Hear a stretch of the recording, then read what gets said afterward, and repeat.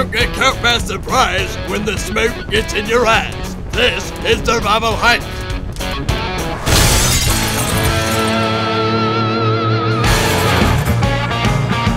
Imagine this scenario.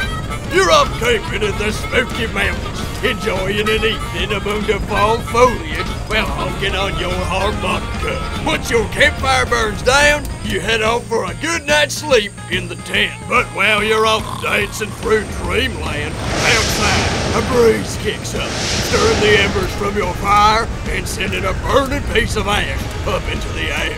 It lands on a pile of freshly fallen dry leaves, causing them to spark up into a massive blaze, and suddenly you're hot potato in the middle of a situation forest fire. But fear not, young bucks. If you're looking to avoid a cooking, Grizzly Griddles is here to keep you in the clear and show you how to stop a forest fire from happening. As always, preparation is key before you go off into the great outdoors, so you'll need to go ahead and grab a shovel to make this hack happen.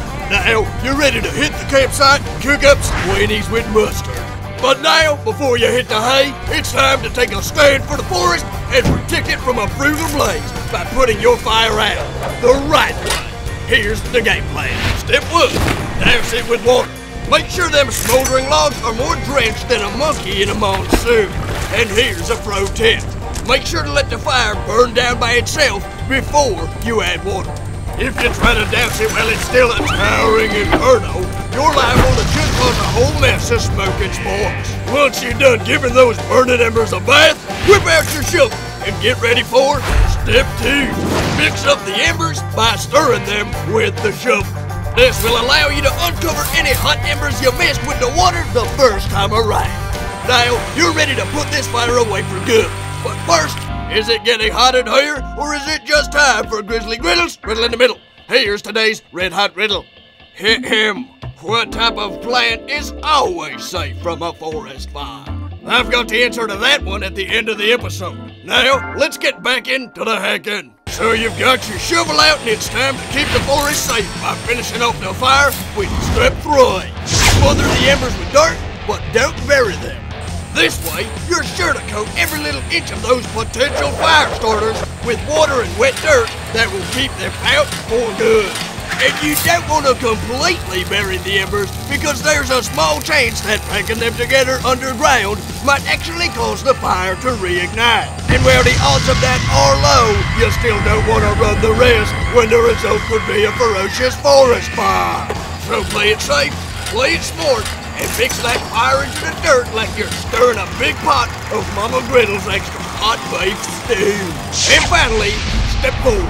Double check to make sure the fire is completely out by putting your hand next to one of the embers. If you still feel heat coming off of it, it's still a fire hazard. So repeat the whole process of dousing, mixing, adding dirt, and mixing again until the whole thing's as cool as a cucumber in an ice cube. Now, you're ready to enjoy a good night's sleep. Sleep in the knowledge that you won't be getting a wake-up call from a burning birch tree. Now, just in case that all went up in smoke, here's a piping hot recap. When it's time to put out a fire, let it burn down naturally. Then, drench it with water. Stir the embers all together, add a shovelful of dirt, and mix again. Finally, check to make sure it's all out cold. And if it's not, repeat the process until it is. Now go ahead and give yourself a pat on the back for keeping the woods safe and stopping a forest fire before it even began. And now, because I know it's burning you up inside, here's the answer to Grizzly Griddles, riddle in the middle. What type of plant is always safe from a forest fire? Seaweed. Heh, made you think on that one. Thanks again for stopping by another episode of Survival Hacks. Give that like button a swift strike in the throat if you want to see more. And be sure to subscribe down below to make yourself an official member of Team Grizz. Plus, you can always drop me a line in the comment section if you've got a suggestion for the next situation you want me to tackle, tame, and teach you all about. And remember, real survivors don't go looking for danger. So don't do nothing with fire unless you've got adult supervision. Until next time, this has been your firefighting, habanero biting, white knighting, twin prop airplane skyriding, UFO sighting, barbecue party inviting, host man of the Riverlands, Grizzly Griddles, over and out.